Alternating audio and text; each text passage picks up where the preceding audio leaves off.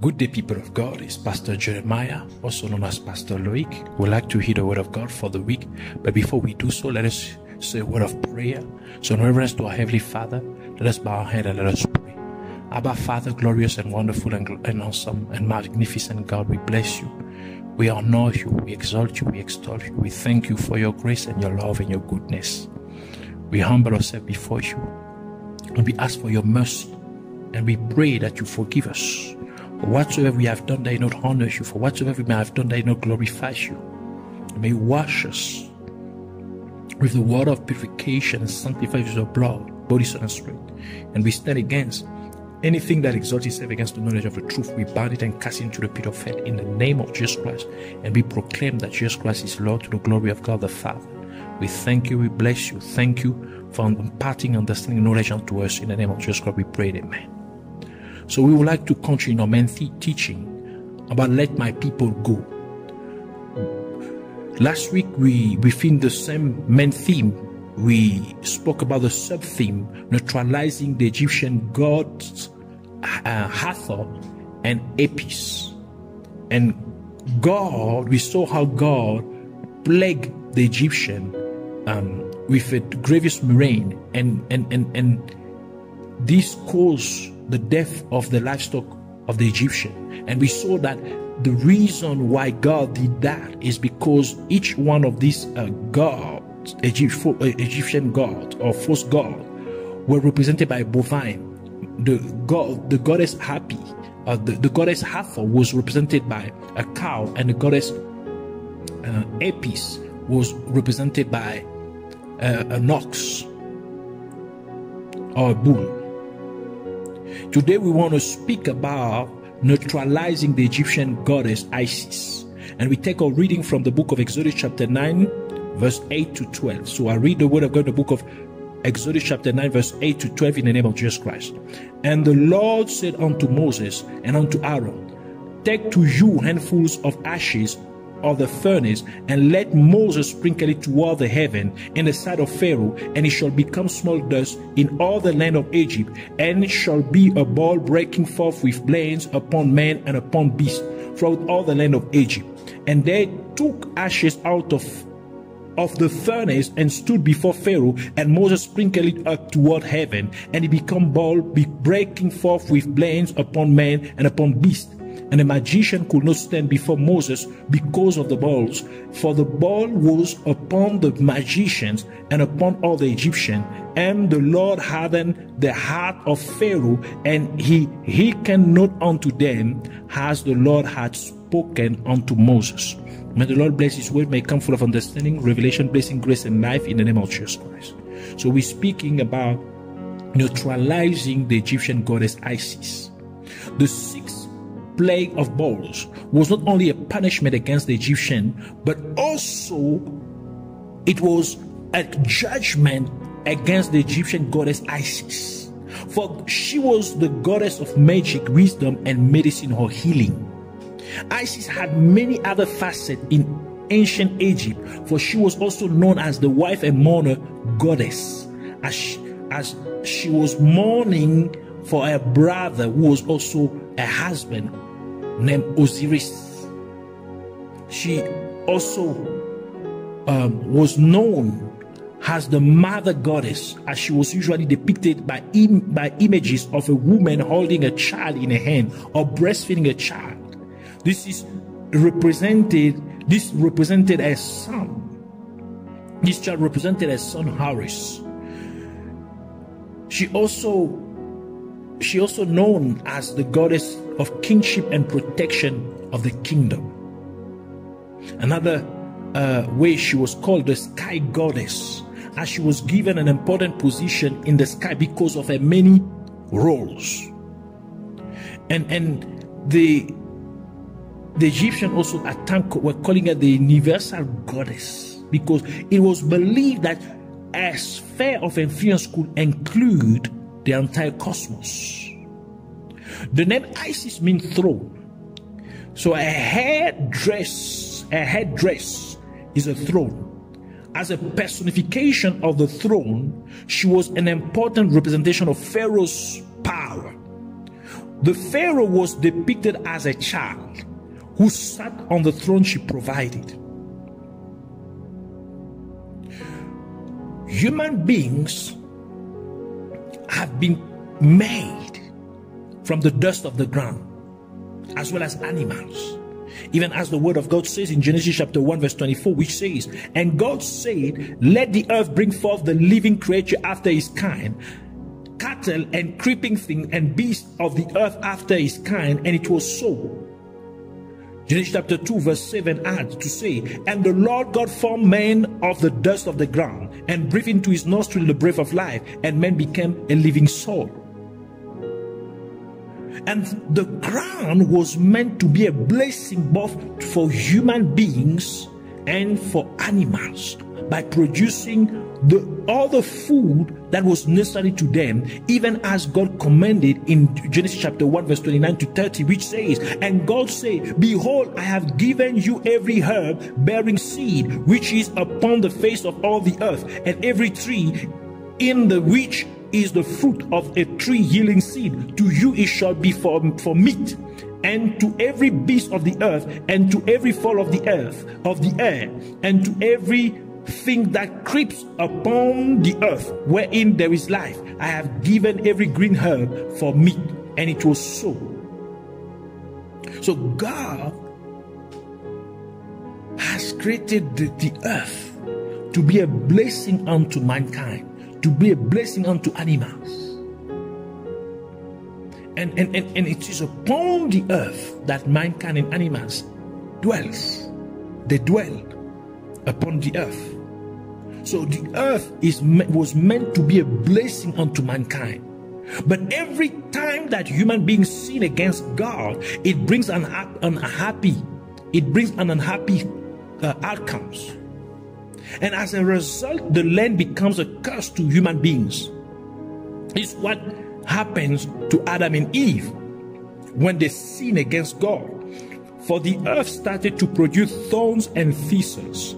Genesis chapter 3 verse 17 to 18, which says, "And unto Adam he said, Because you have hearkened unto the voice of your wife, and hast eaten of the tree of which I commanded you, saying, You shall not eat of it. Thus is the ground for your sake. In sorrow shall you eat of it all the days of your life. Thorns also and thistle shall it bring forth to you, and you shall eat the herb of the field." The similar things happen when the people of Canaan sin against God, and they were driven out of the land of Canaan. And this is why God said unto the people of Israel through his servant Moses in Deuteronomy chapter 9 verse 4, which says, "Speak not though in your heart, after that the Lord your God has cast them out from before you, saying, For my righteousness the Lord has brought me in to possess this land. But for the wickedness of this nation, the Lord does drive them out from before you." So the reason why the nation of Canaan were driven out, they were destroyed, it was because of the wicked ways. It was because of the idolatrous ways. That is why God replaced them with the people of Israel. It also happened when the people of Israel sinned against God, and as a result they were deported to the land of Israel in slavery in the land of Babylon. Jeremiah chapter 40 verse 1 to 3, which says, this is what it says. It says, "The word that came to Jeremiah from the Lord after that Nebuzaradan, the captain of the guard, had let him go from Ramah, when he had taken him being bound in chains among all that were carried away captive of Jerusalem and Judah, which were carried away captive unto Babylon. And the captain of the guard took Jeremiah and said unto him, The Lord your God has pronounced this evil upon this place. Now the Lord has brought it and done according as he had said, because you have sinned against the Lord and have not obeyed his voice. Therefore this thing is come upon you." Yes, he was reminding Jeremiah of what Jeremiah prophesied against the people of Judah to say that the people of the king of Babylon will come and take you out of this land and bring you into and take you to Babylon in captivity. And exactly what Jeremiah prophesied, though people did not believe in him, most of them were not believing in him, but it happened even as God spoke through Jeremiah. Indeed, we can see that when human beings sin against God, the land where they live becomes a curse unto them. This explains why God told Moses to take the ashes which became dust and then it caused balls upon the Egyptian. This was a way to remind to the Egyptian and to all the nation of the earth that they are human beings made up by God from the dust of the earth. Hence, they ought to worship and honor the only true God, Yahweh, who is the creator of all things. And if they fail to do so, then the land from which God has made them will become a curse unto them. And again, by using the dust to punish the Egyptian, God Yahweh was reminding the Egyptian that they are only dust and ashes. In other terms, they are nothing before the only true God, the Creator. Thus, they ought to fear Him. This is why Abraham said to the following in Genesis chapter 18 verse 27. He said, and Abraham answered and said, behold, now I have taken upon me to speak unto the Lord, which am but dust and ashes. So Abraham knew and understood his position, that he is nothing before God. He feared therefore God. And that is why Abraham was called the friend of God, because he was walking in the fear of God. And this is the true meaning of the name of the very first human being, Adam. For the name Adam comes from the Hebrew word Adamah, which means ground or earth. Genesis chapter 5 verse 1 to 2, which says, this is the book of the generations of Adam. In the day that God created man, in the likeness of God made he him. Male and female created he them, and blessed them, and called their name Adam, in the day when they were created. So God called them Adam. And this was the way for God to remind Adam of where he has taken him from. Meaning from what Adam was created, which was from the dust of the ground, even as we have already read in Genesis chapter 2 verse 7. And by giving the name Adam to the first human being, God is instructing every human being to be always humble before him. This is why the book of James chapter 4 verse 6 and verse 10 say, but he gives more grace. Wherefore he says, God resists the proud, but gives grace unto the humble. Verse 10 says, humble yourself in the sight of the Lord, and he shall lift you up. The book of Peter adds in 1 Peter chapter 5 verse 6 to say, humble yourself therefore under the mighty hand of God, and that he may exalt you in due time. Hence, when human beings rebel against God by sinning, in other terms, when they are expressing arrogant attitude, for when a person sins, it is another way of saying to God that he does not need God. This is why the person disobeyed the instructions of God. For sin is simply disobeying the commandments of God. 1 John chapter 3 verse 4 says, whosoever commits sin transgresses also the law. For sin is the transgression of the law. Thus, when a person commits sins, when the person commits sin, he is actually refusing to submit to God, his creator. He is refusing to submit to the authority of God. And as a result, the very same ground from which God had made him will now turn against such person in order to remind to the person from where God has taken him. Hence, by this, God will be teaching the person that he ought to be and remain always humble before God, his creator. And this explains why God used ashes which become dust, and the dust caused boils upon the Egyptian. For ashes are a symbol of humiliation, a symbol of mourning. And this is why Job sat upon ashes when Satan smote him with sore boils all over his body. Job chapter 2 verse 7 to 8, which says, so went Satan forth from the presence of the Lord, and smote Job with sore boils from the sole of his foot unto his crown. And he took him a potsherd to strap himself withal, and he sat down among the ashes. And the friends of Job also sprinkled dust upon the head toward the heaven, as they came to mourn with him, to sympathize with his affliction.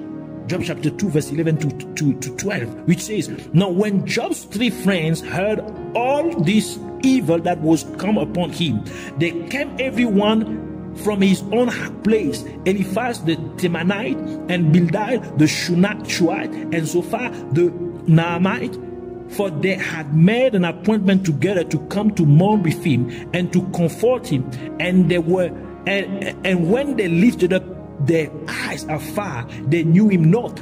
They lifted up their voice and wept, and they rent everyone his mantle and sprinkled dust upon their heads toward heaven.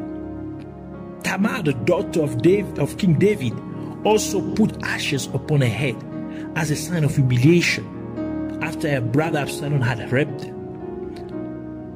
2 Samuel chapter 13 verse 19, which says, and Tamar put ashes on her head and rent a garment of diverse colors that was on her, and laid her hand on her head and went on crying because she was humiliated. The prophet Daniel also put ashes upon himself as he was fasting and praying unto God in humiliation for the sins of the people of Judah, which caused them to be deported in slavery to Babylon.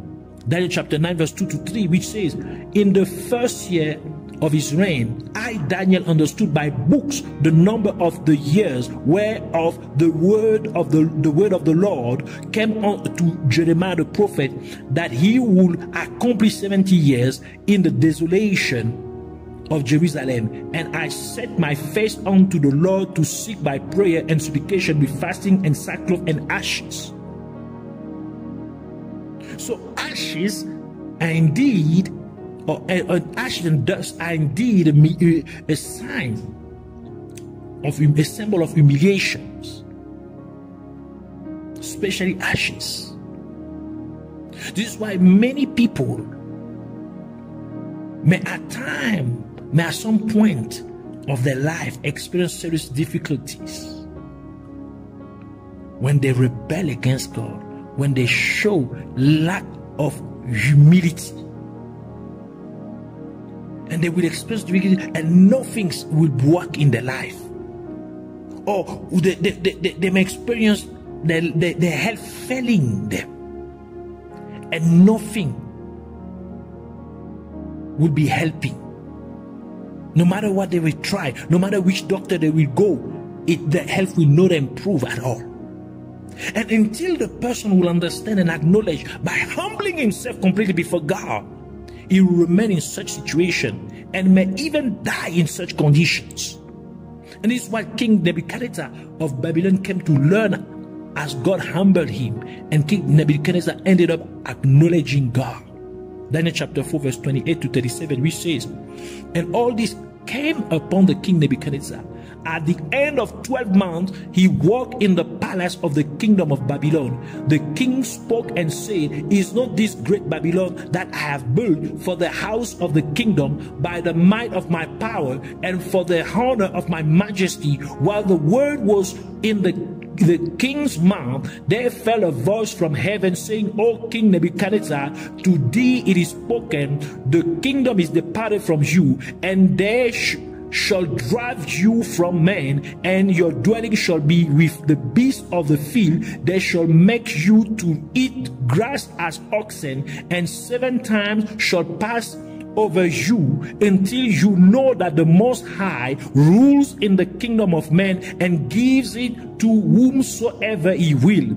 The same hour was the thing fulfilled upon Nebuchadnezzar, and it was driven from men, and did eat grass as oxen, and his body was wet with the dew of heaven, till his hairs were grown like eagle's feathers, and his nails like birds' claws. And at the end of the days, I, Nebuchadnezzar, lifted up my eyes unto heaven, and my understanding returned unto me, and I blessed the Most High, and I praise and honor him that lives forever, whose dominion is an everlasting dominion, and his kingdom is from generation to generation, and all the inhabitants of the earth are reputed as nothing, and he does according to his will in the army of heaven and among the inhabitants of the earth, and none can stay in his hand. Glory and or say unto him, what do you do? At the same time my reason returned unto me, and for the glory of my kingdom my honor and my brightness returned unto me, and my counselor and my laws sought unto me, and I was established in my kingdom, and an excellent majesty was added unto me. Now I, Nebuchadnezzar, praise and extol and honor the King of heaven, all whose works are truth, and his ways judgment, and those that walk in pride is able to abase.